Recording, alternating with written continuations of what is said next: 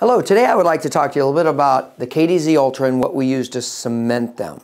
You know, traditionally our all ceramic crowns, whether it be aluminous or even Empress and thin Emax, we have to bond them into place, which requires high technique sensitivity and multiple steps.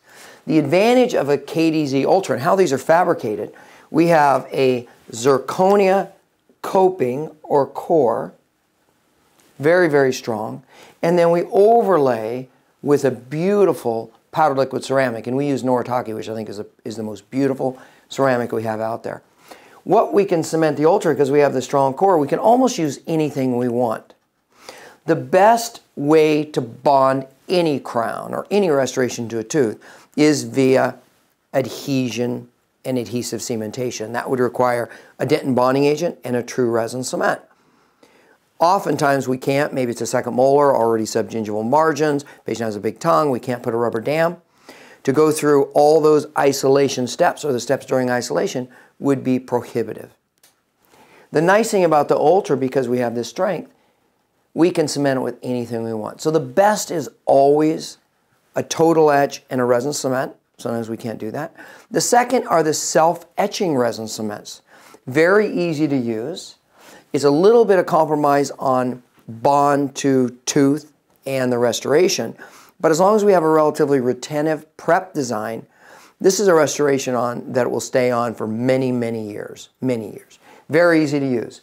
Lastly, the very cool thing about the Ultra, because of the strength of the core, we can even temporarily cement these restorations. We certainly couldn't do that with Empress, with aluminous crowns, or even thin Emax. And where that may be advantageous is a situation where the patient comes in and the tooth is very, very sensitive, let's say, to hot and cold. And you think maybe it's a cracked amalgam that was there previously.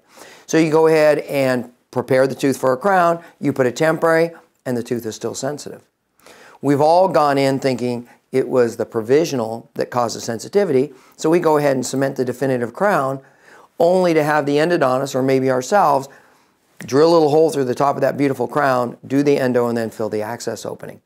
The nice thing about the Ultra, when I have a situation where the tooth is hot or sensitive during that entire provisional phase, I can temporarily cement an Ultra, and that's one of the few of the all-ceramic restorations we can do that with. I can temporarily cement that, see if that calms down, and then I can have the patient back, and typically I wait about 60 days, 2 months. If that calms down, I pop it off and bond it to place. If, however, it goes to an endodontic situation, the endodontist can pop that crown off, go ahead and do the endo, maintain the same margins, then when the endodontist is done, I can bond this crown into place. So I hope that helps and gives you the advantages of using an Ultra as compared to some of the other weaker ceramic systems that are available in the dental market.